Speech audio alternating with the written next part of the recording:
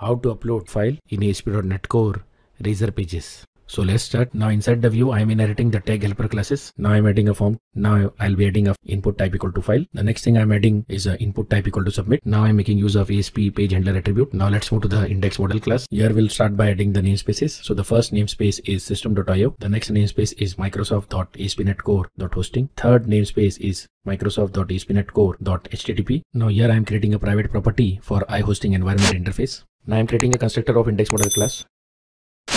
So this is the handler method which will handle the uploading of files. Now I'm adding a if condition for directory existence. Now I'm using a for each loop to traverse through the collection of the files.